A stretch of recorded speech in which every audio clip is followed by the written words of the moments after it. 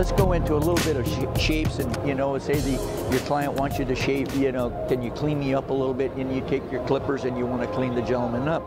Okay, so I've seen a lot of beards that are out there today that like they don't fit the person's his jaw, and his jaw or his chin.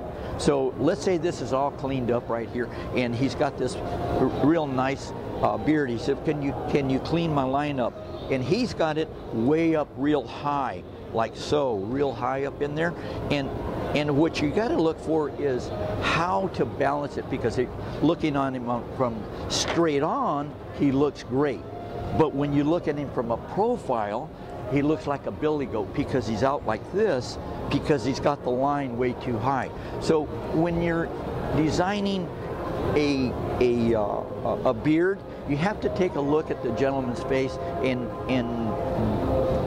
visualize it, because there's, like I say, there's different face shapes. So visualize it how it would look from a profile side. So you're looking at it from this side, and you look at the haircut.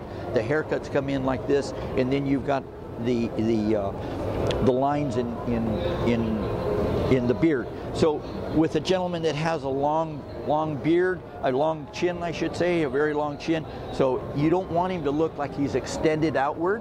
What you want to do is enhance it to bring it back. So what are you going to do? You're going to take your line and design it to come across like so. So the design would be, the line would be like in that way, and you're dropping this in through here. Okay, so let's go to face shapes, and we can take a look and see what I'm really talking about as to how to maintain the fullness and how to look at a gentleman and balance him out all the way through with the long hair, and balancing him out in through here. As you can see, you know, you're creating a balance. What did we create? We created fullness. Okay, so let's say that this gentleman in the face came into an oval, and it comes down into the shape like this, and so let's change him. So what we're going to do is we're going to let this fill in here, down in through here. Remember that profile look, back in through here. You fill it up in through here, create the line that comes right here like this, or whatever direction you want to go with it. Maybe you want to maintain the length, so then you stay here, but pull in the fullness and create a better line in through here. The line has to come down in through this area like this to get away from this, and then that draws the chin inward. Okay, so. And another little thing that I like to do is, let's say some of my clients, you know, they have it because beards are really in fashion, and so are mustaches really in fashion.